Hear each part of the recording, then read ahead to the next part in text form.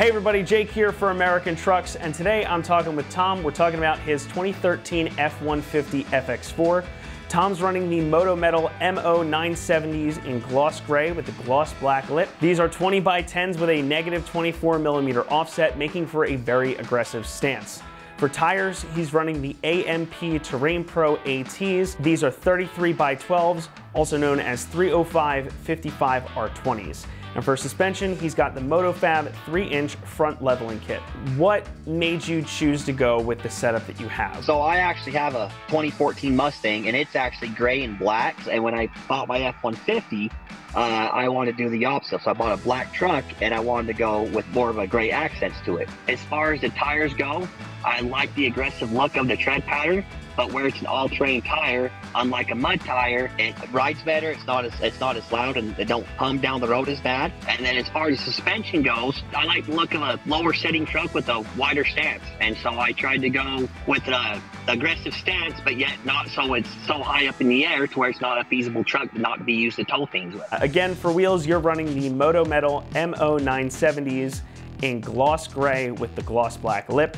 These are 20x10s with a negative 24mm offset, so these have a very aggressive stance. I know you were talking about the color combination, but what was it that drew you to this wheel? What do you like about it? With the FX4 package that is on the truck, it came with gray wheels and gray side steps, the sidebars, and I thought the look with the factory Ford side steps plus the gloss gray on the wheels would be a great combination to, you know, have a little bit of a gray accent, like I said. So that was the reason why I ultimately went with those wheels. And then with the outer lip around the, you know, the outer side of the wheel, the little bit of chrome to it too, so it really accented the truck with the black paint and stuff on the pickup. I thought the color combination of the two would be perfect. This is what we would call a very aggressive stance for this wheel, because you've got quite a bit of poke coming out from the fenders. What made you go with this width? Again, these are 20x10s and this offset, the negative 24.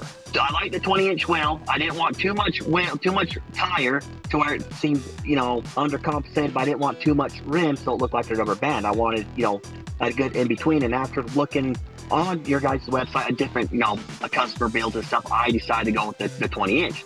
Now, as far as the width, the 10-inch width, I didn't want something so aggressive where you would have to start cutting fenders and start having to cut, you know, wheel wells. I wanted something that fit an aggressive stance, but with least amount of trimming, if that makes sense. So let's dive into these tires a little bit. So again, you're running the AMP Terrain Pro ATs. These are 33x12s or 305 55 R20s. The tires, I have had them on my truck. I'm pushing close to 25,000 miles on them, and they've been absolutely, you know, awesome tires. They ride very well. They handle the road very well. The wider width and the rain, you know, usually you can have some, you know, a little bit of a drifting issues and stuff like that in bad weather. I really have not had any issues here in Utah, so I am actually very impressed with the tire brand itself. I will be putting them back on my truck after these ones wear out. Are they quiet? Do you have any issues with noise or bumpiness with them? I do feel like they are a little bit of a harder tire, but I prefer that because I can feel what's on, you know, I can feel the road. They're not really loud. There's a little bit of, you know, howling just because of the width of them, but nothing compared to a mud tire. The truck handles very well, even with the wide width of the tire. They are very smooth at steering. There's no restriction in the steering. To me, they've actually turned out to be very, very good tires. So how would you compare these then to your stock setup? There was a difference, but nothing concerning. But as far as the handling of the pickup and functionality and performance-wise, no, I actually really like them. They've done an awesome job. Since you did upsize the wheels and tires, have you noticed any error with the speedometer or odometer? I have, yes. About 3 to 4 miles an hour over at 55. I don't know if you've corrected it or if you're planning to correct it or anything like that. Do you have any plans to do that? I mean, eventually, maybe. It's really not that concerning to me. So if I ever got the truck tuned or ever did any kind of performance parts, you know, we would put the right tire size into the tune to where the speedometer would read right.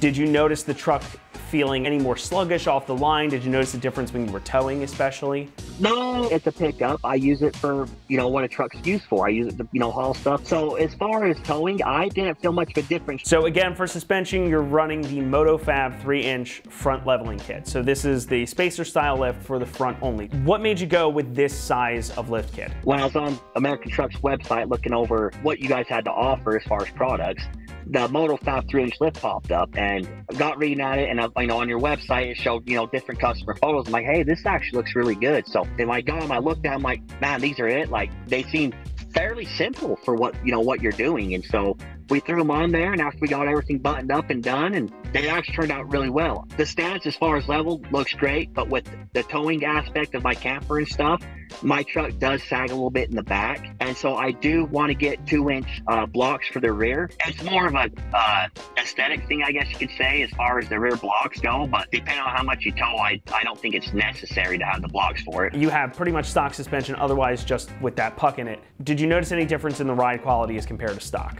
A little bit, yes. And it's a little bit stiffer. And it really don't bother me too bad, but any level truck, you're gonna feel, obviously a stiffer suspension, a stiffer ride to it. So it never really bothered me as far as the stiffer suspension, but even then, it's not that bad. So when you put these on, you didn't have any kind of rubbing or any fitment issues with them at all?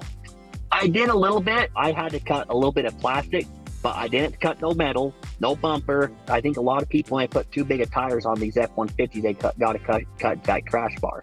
And I didn't do any kind of major cutting at all. It was just a little bit of plastic trimming here and there. So as it sits right now, do you have any rubbing? Not at all. Knowing what you know now, having driven the truck and lived with it like this for a little over a year and a half, is there anything that you would do differently? Yes, which I already touched on, would be the rear suspension, rear suspension blocks to help with the bed to come up. So that would be it. But as far as what I have purchased, no, I'm actually very happy with what I bought. So other than the blocks for the rear end, do you have any plans for the future? What's next? As far as the look of the truck, I'm very happy with what I have. Next would probably be performance parts, a tune, exhaust intake, eventually maybe a supercharger, turbo. As far as the looks of the truck, no, I'm very happy with the way the truck looks. All right, well, Tom, thank you so much for talking to me about your truck. Just to recap for everybody who's watching, again, Tom is driving a 2013 F-150 with the FX4 package. For wheels, he's got the Moto Metal MO970s in gloss gray with the gloss black lip. These are a 20x10 with a negative 24mm offset, making for a very aggressive stance.